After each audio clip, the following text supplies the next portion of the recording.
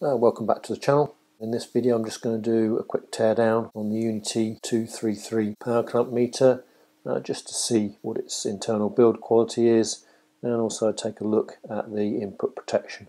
The unit itself is actually claiming Cat 4 protection to 300 volts and Cat 3 to 600 volts, which you kind of expect for something that's going to connect up to three-phase. Make three-phase power measurements. Okay, so we'll whip the battery pack out.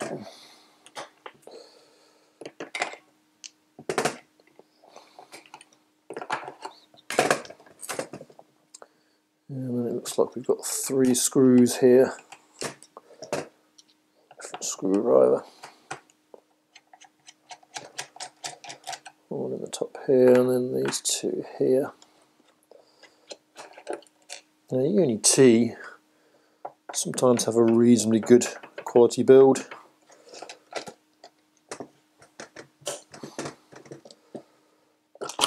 Oh, ooh, not sure what's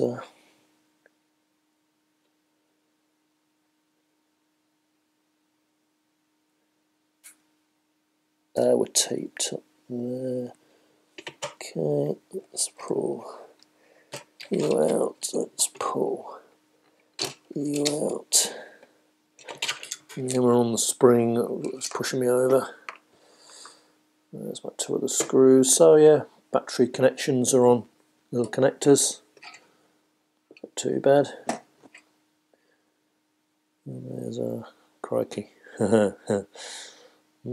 Interesting. Okay, so there's the internals of the meter there. I'll see if I can set up and get a closer view of the microprocessors and these chips. There's our input, common there, and each input for the phases. You can see there's just a dropper resistor directly off of each input. Yeah, interesting. I've not seen that methodology before. I can't actually see at the moment any form of input protection other than those 3 dropper resistors. Okay, let's see if we can get the actual circuit board out.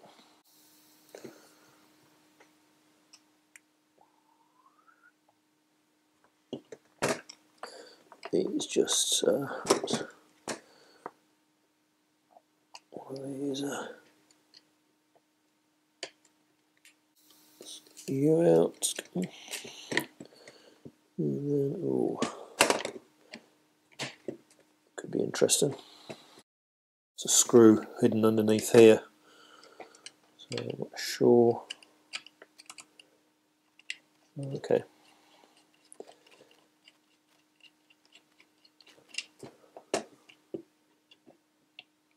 There's one part of the clamp.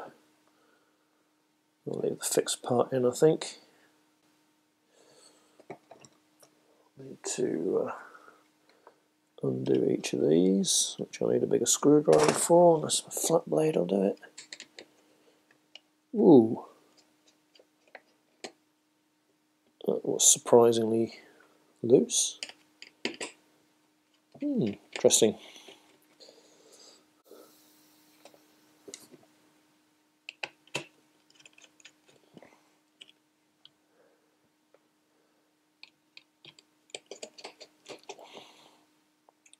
Not the tightest of screws in there.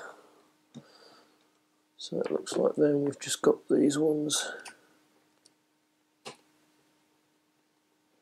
Okay, so the little plastic shield is held down by this screw. That's quite a nice touch.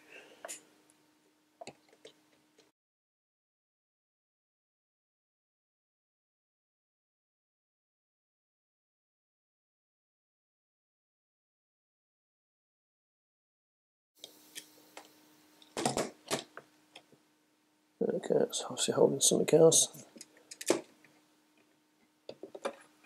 Alrighty.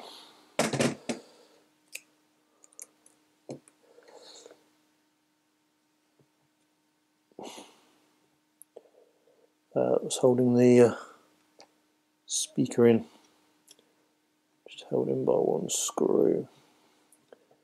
Okay, so let's zoom her in.